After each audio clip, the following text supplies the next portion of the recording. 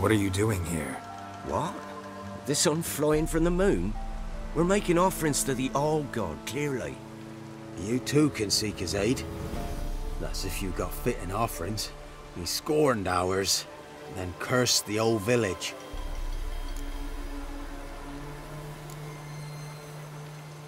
The Allgod, you call him. First I've heard. Is some new deity? Nay, 'tis ancient, revered by our forefathers. They say it were like this. Wastrel of Oriton came here to gather brushwood. Suddenly, for no reason, a bush burst into flame. Then, Wastrel heard a voice from the ground, demanding offerings and obedience. We've been coming here since then, bearing gifts, in exchange for which the Allgod watches over us, keeps us from evil. Mm-hmm. Plain to see that. So, what's wrong with your offerings? You needn't mock us, you can see right well we brought scraps. Before the war, I wouldn't give this such to me hounds. But what can we do? Such are the times. And they're like to get worse. Allgod said if he don't get a rafter of bacon and a barrel of beer at least, the rivers will fill up with frogs and locusts or some such will devour the harvest. I could intercede on your behalf with this Allgod of yours. Got a feeling we'd come to an understanding. Well, I suppose it can't hurt to try. To speak with him, you've to stand before the altar and cry out, Allgod, help a poor wretch in need. Who knows, he might just listen to a foreigner.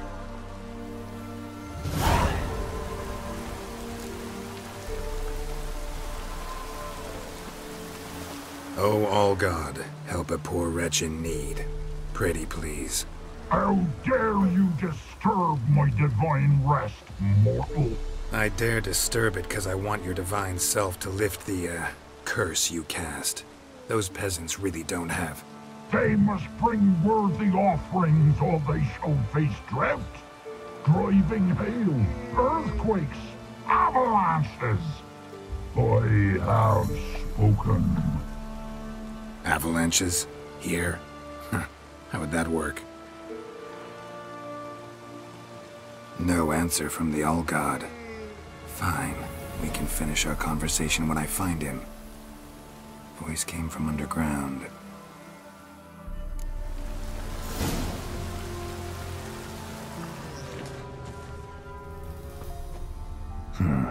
Wine. More like vinegar. Someone drank it anyway. Could follow the scent. Nehaleni's eye. Ought to use it.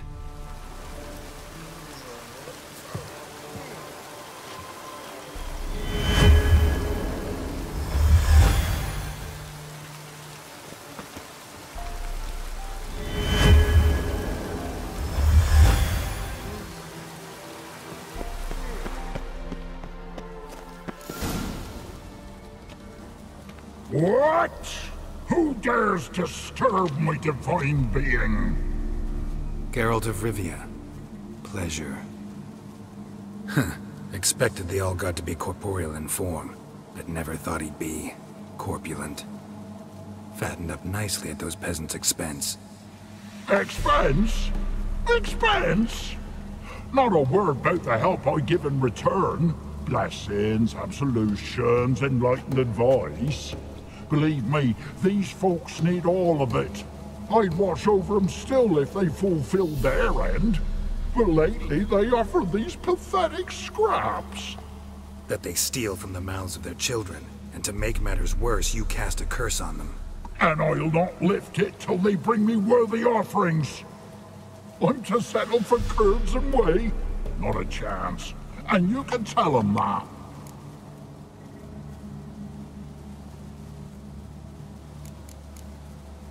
Been in this hole long? For a century or so. One winter I found shelter here.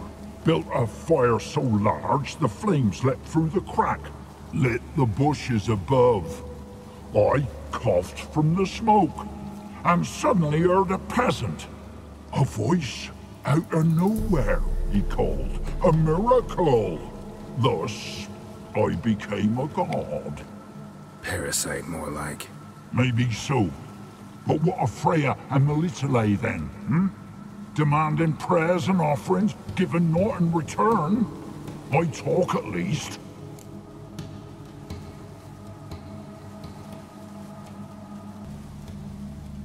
Listen here, lardass. You're gonna be satisfied with what you get, or I'll feed you to the ravens. Plowing reformers. No, fine. I'll sup more modestly. But just till the end of the war, not one day longer. Maybe you'd care to go up top and see if you're still there.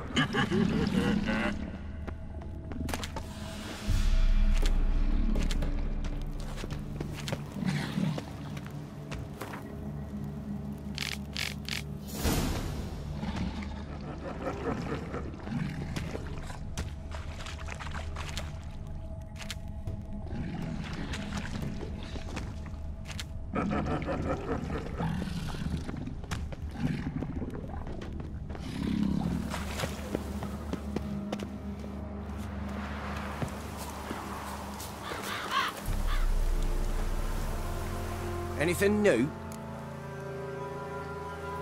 Talk to your Allgod, face to face. And? Will he show us mercy? He will. Promise to be pleased with whatever you bring. I told you the Allgod's merciful, understanding. Thanks, Witcher. Oh, one last thing. Did you know there's a crypt beneath this hill? I want to take a look sometime. Architecture's fascinating.